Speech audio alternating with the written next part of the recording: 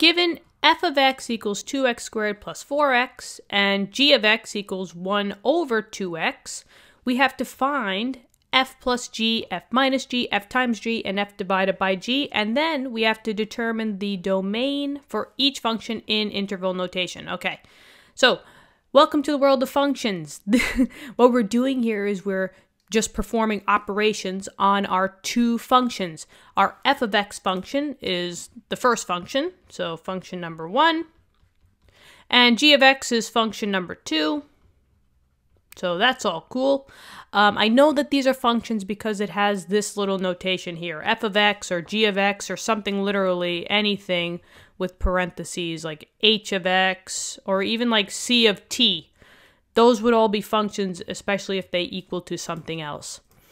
So we're just taking these functions and we're performing addition, subtraction, multiplication, and division to see what our new function is. So on this memorize this, they give you one notation. I personally like to use the other notations. So I will be drawing those. I think it's easier to understand. So just as long as you can change it, and I think it would be easier for you, you could totally do that. So for the first one, this is addition, literally the add sign. And this f of x or f plus g of x, so all we're doing is dividing. This is the same thing as saying f of x plus the g of x. Now all you got to do is just substitute, and that's what I have down here. Find the operation, literally addition, subtraction, multiplying, and dividing, is being done. Substitute for what the function represents, and then all we got to do is solve. So what was f of x? F of x was this one. So 2x squared plus 4x, adding with the other one. G of x was 1 over 2x. And then just solve. So I'm just going to plug this all in. Let's see. And this one was g of x over here. So we'll say f of x plus g of x, or you could put this other notation. It doesn't matter. This equals. Can we simplify this? We could kind of clean it up, but not really. I'm just going to leave it. 2x squared plus 4x plus 1 over 2x. That's the new function. I can't really do anything and pull out a 2 or anything because the 2 is in the denominator here, not in the numerator. So this would be the answer to the first part. This is your new function. Now for the fun part. Now we got to find the domain. So before I even go into domain, I just want to make sure and reiterate something, that whenever you write your first form of your new function, when you do the addition, put like a star here, because this is the one that you're going to be going off of your domain. Don't take domain values when you start canceling stuff out and simplifying, because that's how they get you. You always got to take the domain from what was originally stated. Since we couldn't simplify this one, it really didn't matter, but just take note of that. Now, if you guys need serious help with domain, have no fear. We are here for you guys, and we have a whole playlist of domain questions for you, domain and range. It's on the playlist on our channel on the homepage, so if you guys need more help and kind of understand like what the hell is going on, go back to those. This one's going to kind of be like a quick inversion. Just note for domain, parentheses are exclusive numbers, meaning that we have to not include them in our domain, and inclusive is brackets. Okay, so for domains, one of the two tricks is look for denominators and look for square roots, because those are when you probably need to exclude some values out. So for here, right, for the top guys, there's really no x value that I can plug in which the function doesn't seem true. I could put in negative values, I could put in positive values, I could put in, square roots. You'll get an answer. However, this is causing the problem, the 2x. Keep in mind that, remember, the denominator cannot be equal to 0. So that's my exclusive value. I have to find out what value for x will give me a 0 as a whole denominator. So I'm just going to put that over here. Let's say we'll go up here. 2x equals 0. And if I divide by 2 and I divide by 2, I get x equals 0. So I know that 0 cannot be in my domain. I have to exclude it. I have to use parentheses. But all other numbers are fair game. So for your denominator, or for your domain, you can go all the way from -infinity all the way up until 0, because 0 is going to be causing the problem. Now, they're both exclusive values. Infinity is exclusive because it's just a theory concept, so I have to use parentheses. And now, I'm going to do the second part. When we're just like continuing, we're using an or, so that's a U. And now we're just going to pick it up from where we left off. So it's the negative part of 0 and now the positive part. So I'm starting at 0 now. And I technically can go all the way to positive infinity. A positive infinity is a theoretical value, so that is a parenthesis as well. And here is your domain, for this one at least. So just be careful. For denominators, it can never equal 0. That's your exclusive guy, so solve for what, x has to be. Next one, f minus g. So f minus g of x, which is the same as f of x minus g of x. So now all you got to do is substitute. What was f of x? Well, f of x was 2x squared plus 4x. And the other one was minus g of x now is 1 over 2x. Usually I put in parentheses because with a negative you have to distribute, but since there's only one value here, you don't have to distribute. Put a star here because this is where you're going to be taking your domain.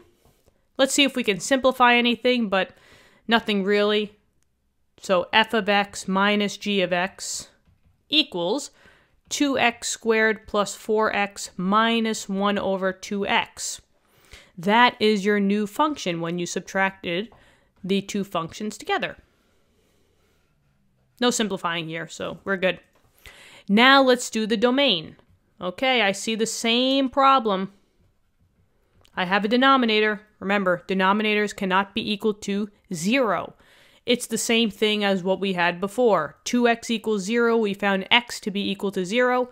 So 0 is the break. So I can go from -infinity to 0, or 0 all the way to positive infinity, but you have to exclude both values, the infinities and the zeros. So that's why they get parentheses.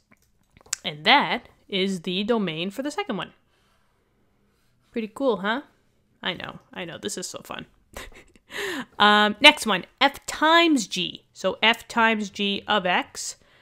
This is the same thing as saying f of x times g of x. Okay, well, what was f of x? F of x was the 2x squared plus 4x.